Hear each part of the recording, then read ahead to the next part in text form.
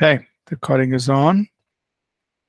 Good morning and welcome everybody to BC310, our course on church and ministry administration.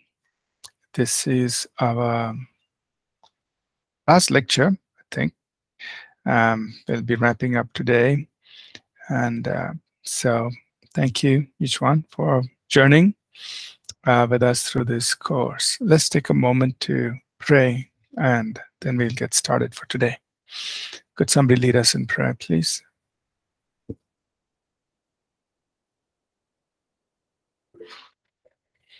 All right, Asha, go ahead. Dear God, thank you so much, Lord, for this day. Thank you for our breath in our lungs. Thank you, God, as we're about to learn the book of CMA and about to conclude also, Lord. I pray that you fill us with your wisdom and knowledge, that we may grasp every truth and every knowledge that comes from you, Lord. Thank you so much, God, for Pastor Ashish, Lord. I speak about the details, Lord, that you're full in spirit and help him as he's teaching, Lord, that you pour understanding and wisdom as it help us to understand, God. Thank you, Lord, for everything. In your mighty name we pray. Amen. Amen. Amen. Thank you, everyone. Thank you. All right, so we're down to the final, I think, the final lap, final round here on this course.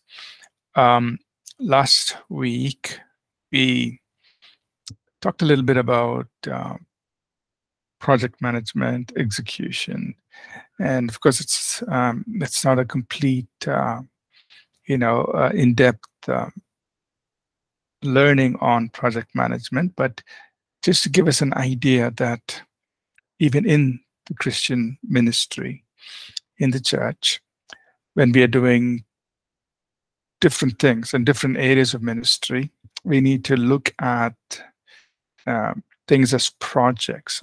We're actually doing a project.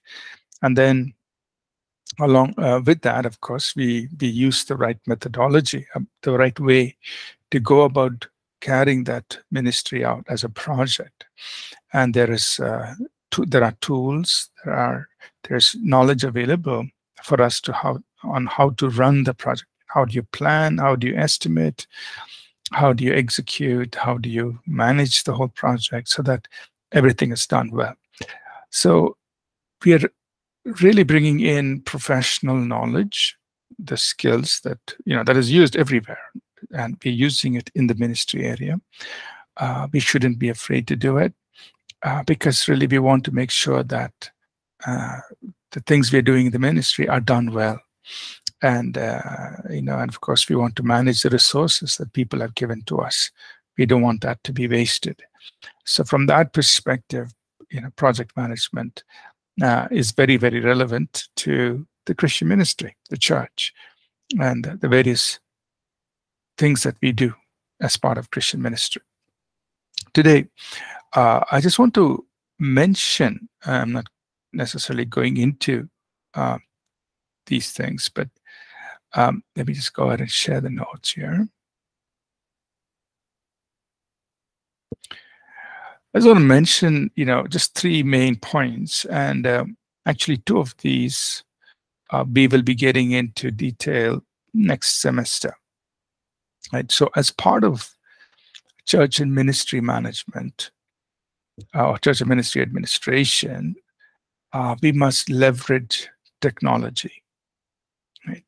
So, and this is something we will get into next semester. I'm just kind of making a mention here, so we're not getting into the details of this. Technology is, it is a very real part of our world in everything, almost everything that we do, and therefore, even in the church or in the ministry, we have to look at how can we use technology for what we are doing, and how do we, and of course we need to keep up with the things that are happening. So we look at technology as a tool, as an instrument, as a tool that we can use to further the work of the ministry. Right? So technology is not against the ministry. It's not something that we should avoid, but we should learn how to leverage it. So right from, and I'm just mentioning these things, we'll get into all of these and a lot more next semester. Right from the software just for regular office work. So for example, at APC, I think every staff, we give them a laptop. So everybody has a laptop. And some people may have more than one machine, depending on their work. And then everybody, of course, uses the office tools like word processor, email, spreadsheet, all of those things. Now, most of us are on Windows. A few people use the Mac operating system, but in general, everyone is expected to use these office tools, productivity tools. It's not an option. It is the normal way we all do things. So we communicate on email,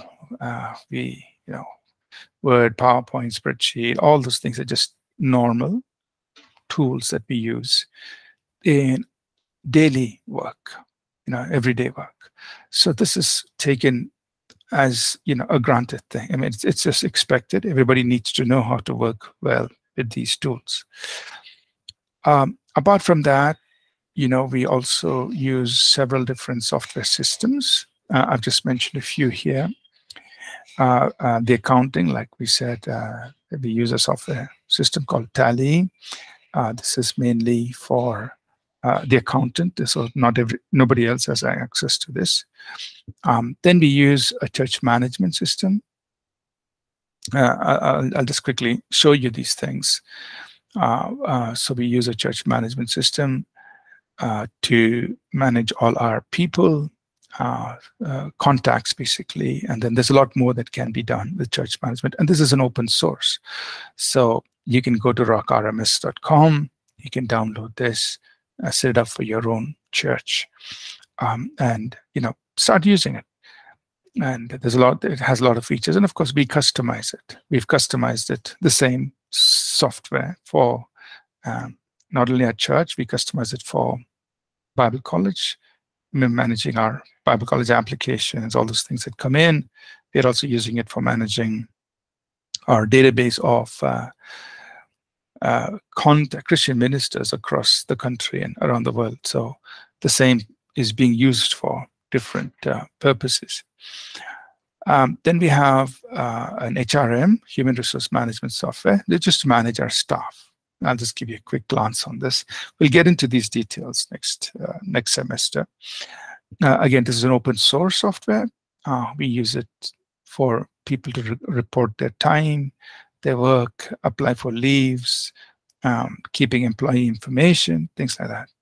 And it can also do the recruiting process. That can also be done. Another piece of software system we use is a PHP list. Again, there's an open source.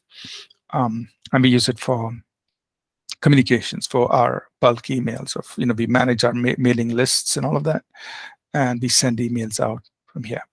So basically, our IT team handles this, and there's a lot more. I will get into those details next semester. The point is, we as a church, as a ministry, we have to, I'm just making it very plain. We have to use technology. We can't not. I mean, I'm talking especially in an urban context. Yeah, if you're working in a village somewhere, doing, not very, even there, of course, you will be using technology, you'll use phones and so on and so forth. So I think, definitely every church, every ministry will need to use technology, right? So I will just quickly give you just an idea of what these things are. I'm not getting into the details, but we will do that next semester very quickly. let me just show you a few things, right? So we mentioned our church management system. So basically, this is our church management system. It is a Rock RMS, which we have customized for ourselves. So as soon as I log in, I can see who all have birthdays today, right? So, and where are they from? So this person is a Bible college student. Today's his birthday. That's actually my dad. It's his birthday, 81st birthday today. There's another person from Central, Ruby, Samuel Kundan, and there's another person who is from outside. And if there are anniversaries, it'll show here, right? So I can immediately see. So what I normally do every day is I just log in here and I'll wish all these people, whoever's birthdays are here, I'll wish them happy birthday, send them a WhatsApp message, and those anniversaries, right? And if I want to, I can just look up any person, just for example, I will try to look up my wife, Amy. And then, you can see all the other Amy's here. Then, okay, I'm looking up. So I can look up a person here, right? So I see her name, I see her, and I get all her details here. And I can see that, okay, and the full family is shown. So that's me, son and daughter, and all these details. And then, of course, you could, over here, there's a lot of information we can track, now since it's my wife, there's not much information we don't put, but usually when people make a call, they can add a note against this person. When people apply for membership, that will show up here.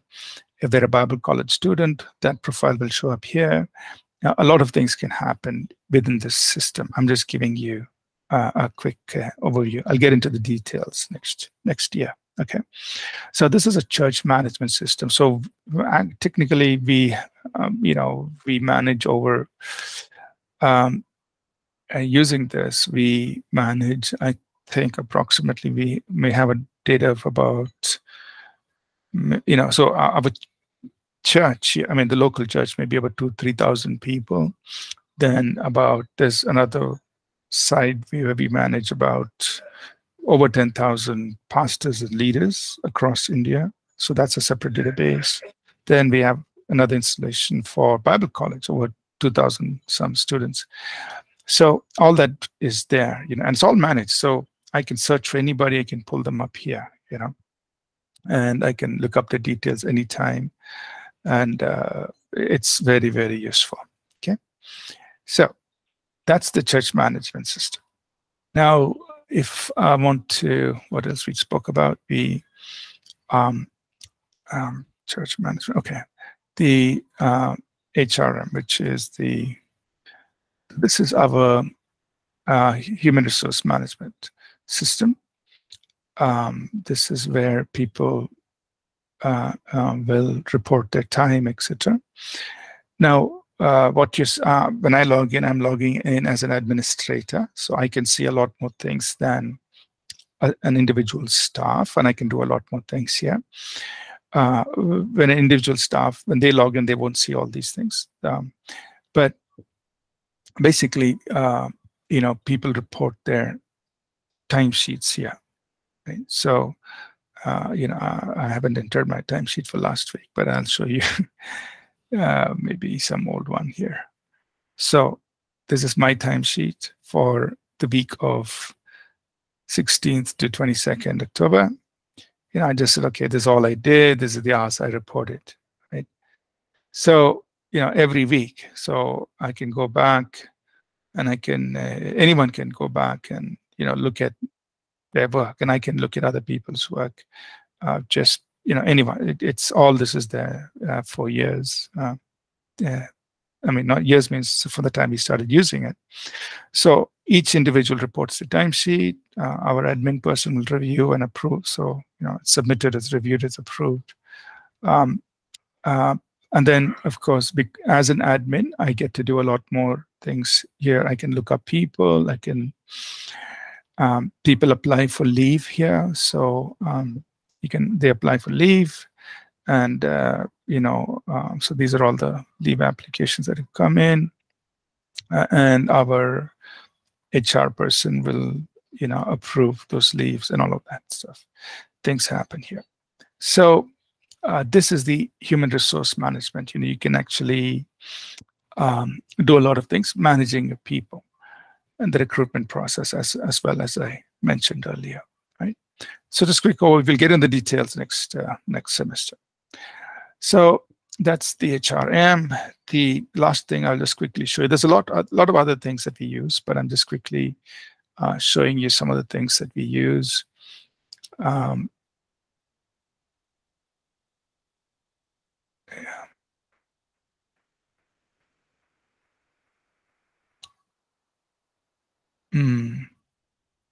Yeah. All right, I need to. Okay.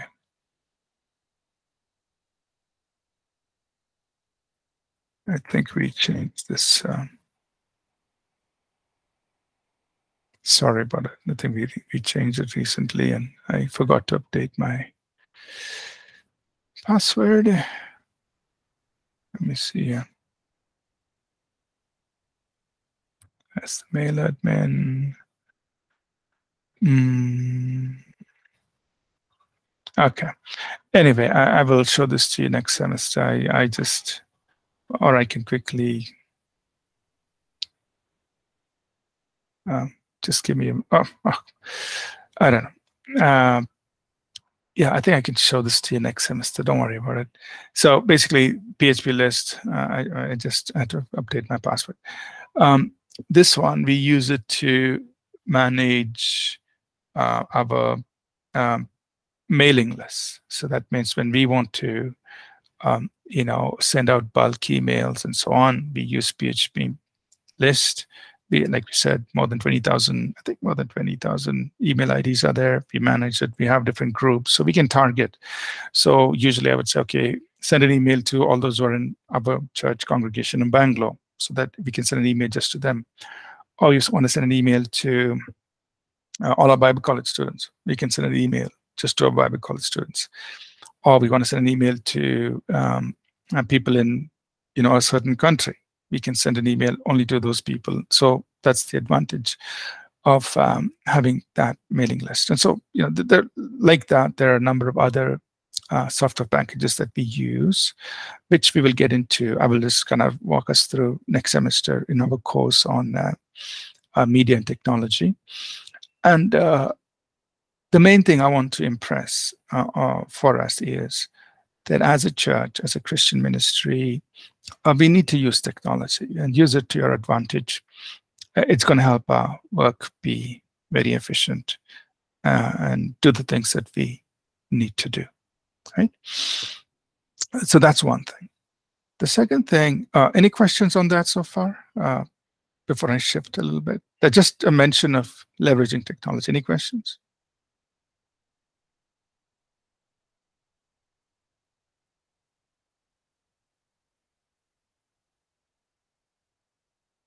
Okay. All right. The next thing I just want to mention is about innovation. So let me just go back to the PDF. Again, the details on this we will get into next semester. Pursuing excellence and strategic innovation, which means that in everything we do, we want to be excellent. So that's part of our church culture, which we spoke about earlier. The culture we create is that, hey, whatever we do, let's do it well. Let's do it with excellence. Let's do it to the best we can, right? So we may not be perfect, but let's give it our best, right? We may, from our side, we are doing our best to do it well. That's pursuing excellence and making sure everything is done the best we can and well. So that should become part of our culture. And along with that is strategic innovation. That means don't be afraid to try out new things, do new things in the ministry, right? So the church, the world around us is constantly changing. There are so many opportunities being created with tools, technologies, sometimes even the new problems or the problems that are faced actually are opportunities for us to go in there and do something.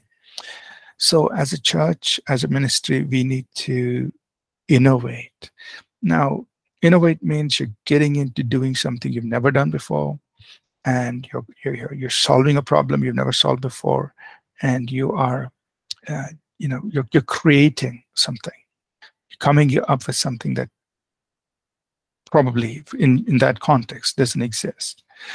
So innovate as a church, as a ministry, making use of all of these technologies.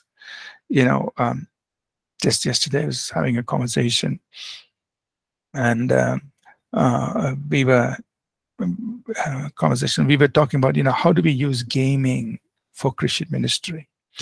So for many of us are aware that gaming is such a big part of entertainment these days.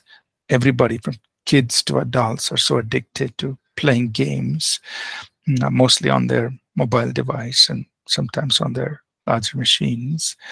It's such a big addiction. I'm not saying everybody's addicted to it, but it's another form of entertainment or recreation.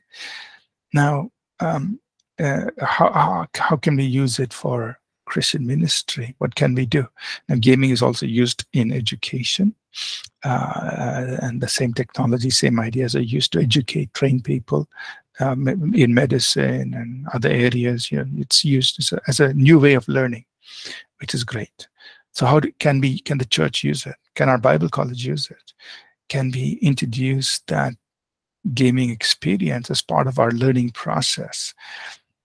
Right. So we're just talking about it, shared some ideas. Now of course we have to explore doing something like that. Why should we do that? Because there's an opportunity, and because there's so many people involved in it. If the church positions themselves there, we can make a difference, right? We can reach those people who are already involved in that space. So I'm just giving one example where we need to think strategically and think different in order to be able to innovate, to do new things, to bring the gospel and the word of God out to people, right?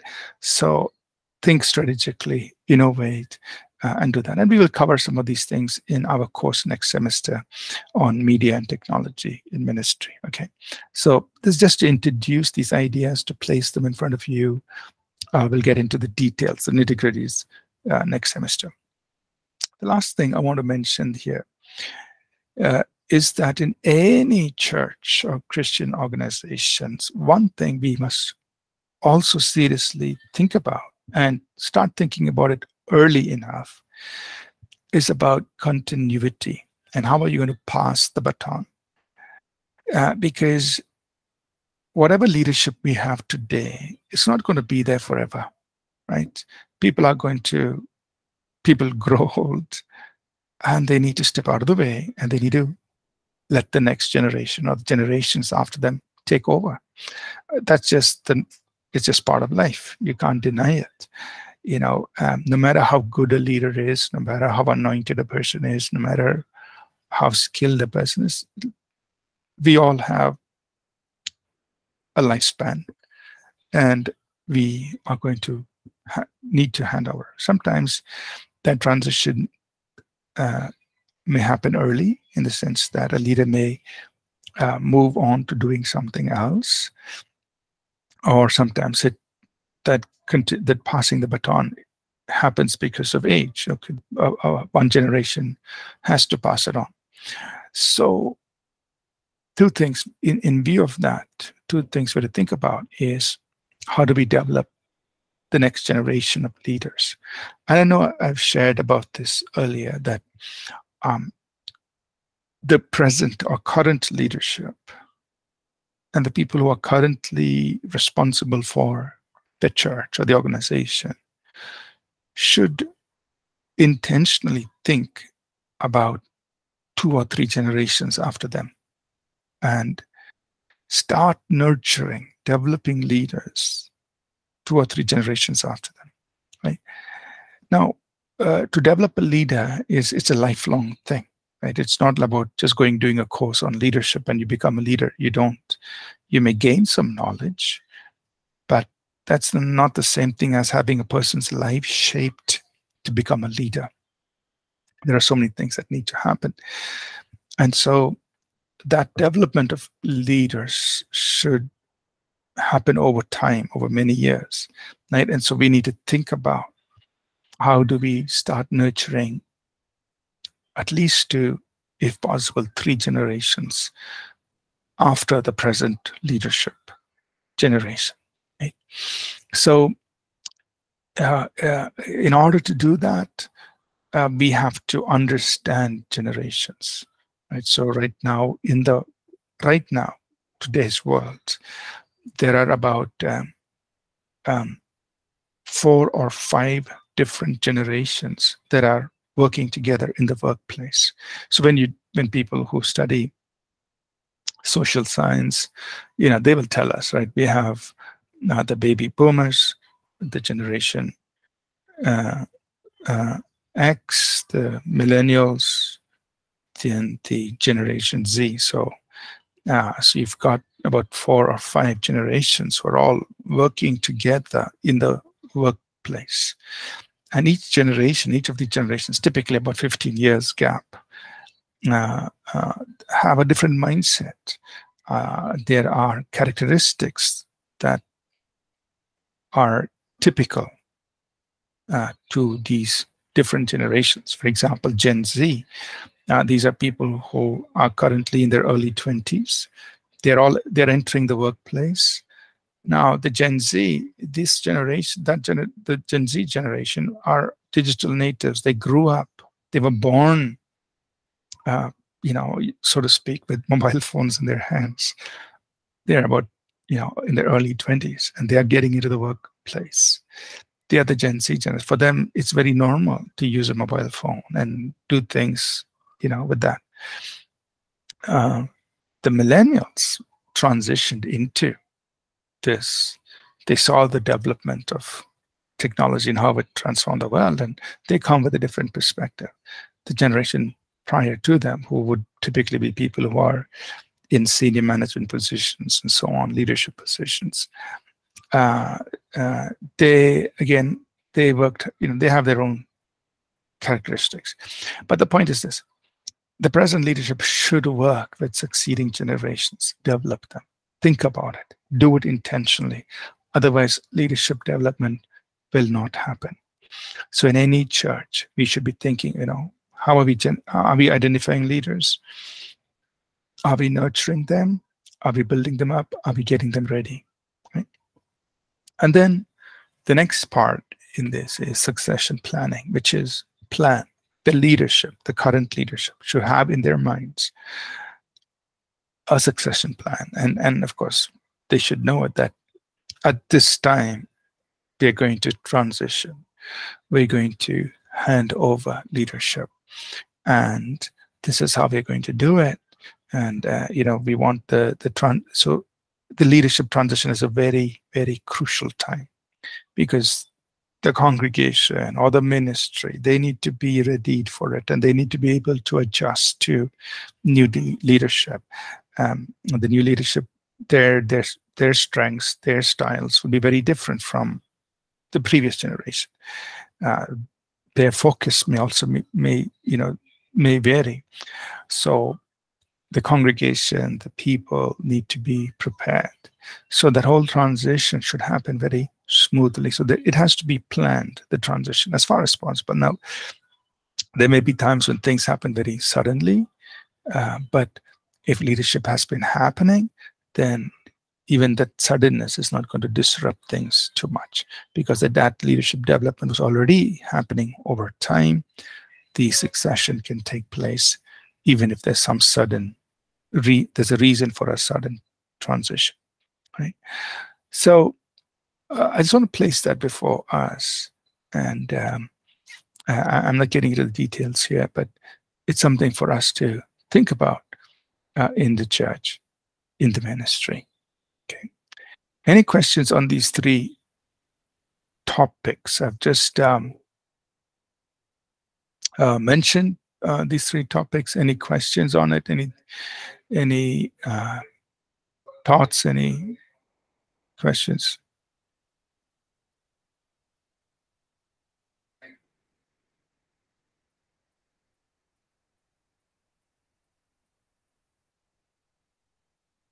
Anyone?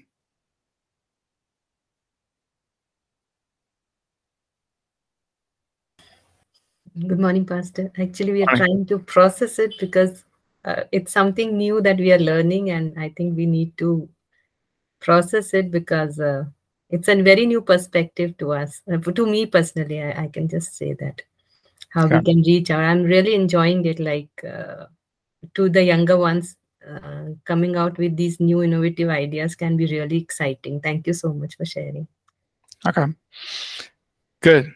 So we'll get into the details next semester. Charles is, so I expect for the next semester we go in depth. Sure, Charles. Get into that.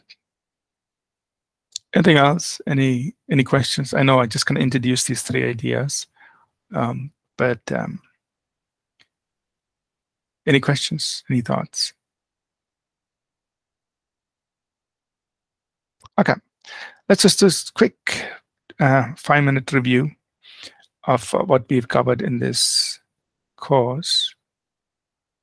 So just the topics, right? So what we did was in church and ministry administration, we said, what is the importance of good administration? So good administration is really necessary to back up the ministry, for the ministry to be strong.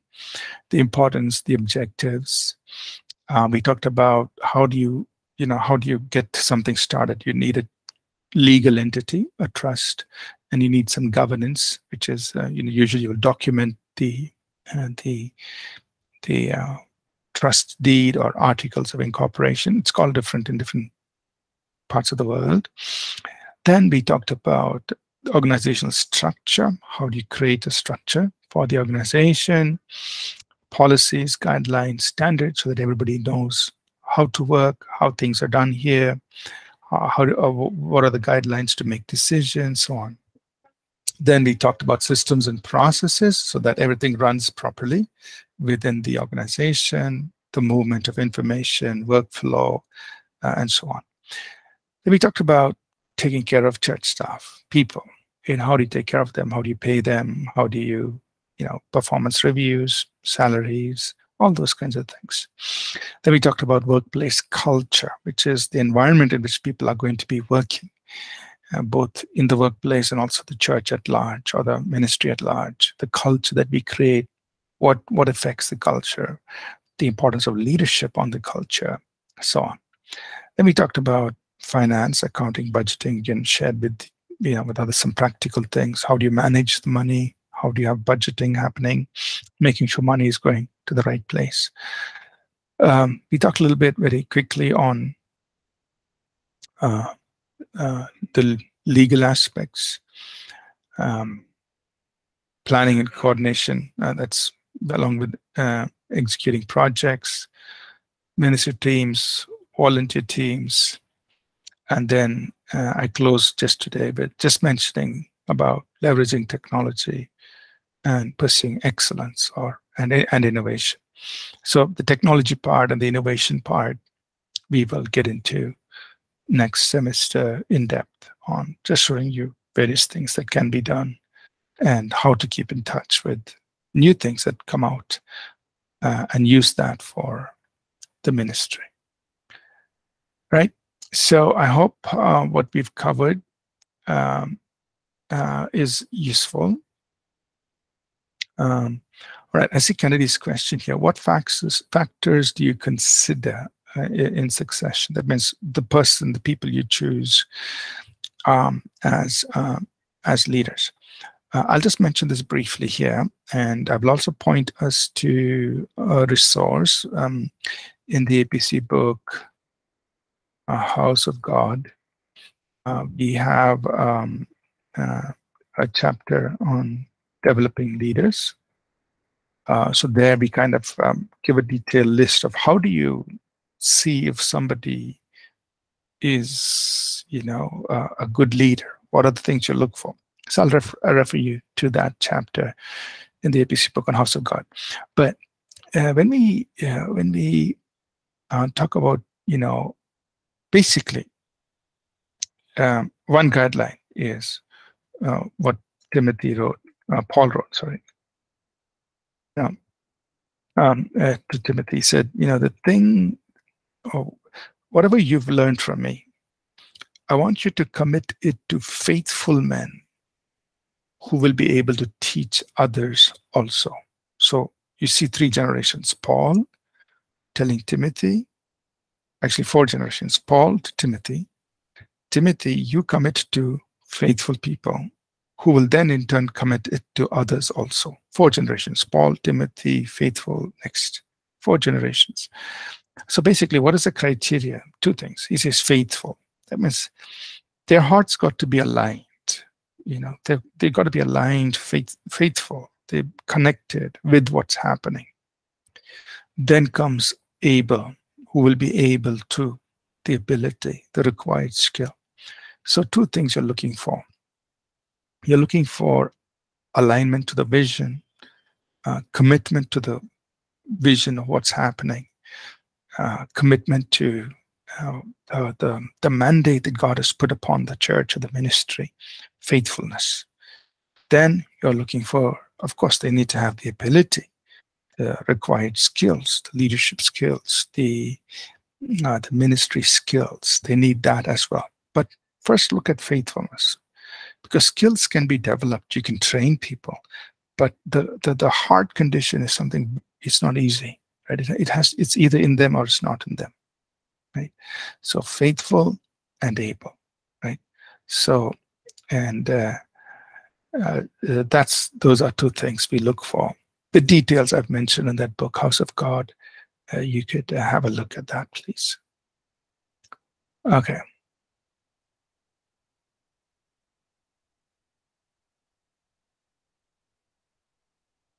Thank you, Asha. I just read your comment in the chat. Thanks for your note of appreciation. All right. Anything else? Any other questions? Okay. So with this, we come to the end of this course. I'm going to, work on the assessment. It's going to be pretty easy. It's going to be a review through everything. Hopefully, I will be able to sit and do it today without being disturbed. But I'll work on it. And with that, we will, conclude this course. Roshan, I see a question here. Media and technology is happening next semester. So we start January, will be done in April. So next semester, part of the next semester course is media and technology, one of the courses in the 3rd year. So I think these so we will send out the email and all of that in December. So you can enroll for the course and, do that. Okay, let's pray. We'll wrap up. Thank you, everyone, for being part of the course. Thank you for engaging, discussing, learning together. And we will, I'll put out the assessment. You can finish it. And then we will continue interacting next semester. Could somebody close in prayer, please? Anyone? Go ahead, Asha. God, thank you, Lord. Thank you once again for this class. It was amazing learning about everything that you've been teaching us, Lord. And I pray right now, God, as we have concluded these chapters, that we may not just be the one who just understood, but instead carry it through our lifetime, Lord. That what you have in these chapters, God, is for our life too, Lord. And I pray right now, Lord, for each one of the students, God, that you bless them with what they've been taught. And I pray that they put them in their heart and write them on the tablet of their heart, God. Thank you so much for Pastor Ashish, Lord. I pray blessing over his life as he taught and also for everything that he's doing, God. Lord, blessing belongs to those. Lord, I pray for the righteous those, God. Thank you for everything. And thank you so much, Jesus, for just these amazing classes, God. We honor you and we praise you for all that you are in our lives. In your name we pray. Amen. Amen. All right, everyone. Thank you so much for being on this course. You'll get notified as soon as I put the assessment there, hopefully today. And yeah, see you again next semester. God bless. Thank you, Pastor. Pastor, I have one question. Do we have regional services other than English in the morning in the APC Center? Oh, not yet, not yet. We are using real-time translation headsets. So actually, I'm going to have a meeting with the IT team. So what our plan is to have these headsets that have real-time translation so that people can come in and listen to it in different languages. That's kind of what we're working towards. And I want to know that whether you have Sunday services on in APC Central. Oh, in other languages. Other languages, sir. Yes, sir. So because somebody wants to attend the service, so they are more convenient with Tamil, English, or some other local language. That's why I just want to know. Yeah. So Sri Kumar, what I was saying is the way we are trying to do it is we're trying to have real-time translation. Okay. So when people come in, they bring their mobile phone and they will receive the translation real-time on their phone with their headsets. In some of these, Tamil, Hindi, Malayalam, Kannada, and so then they can all sit in the congregation.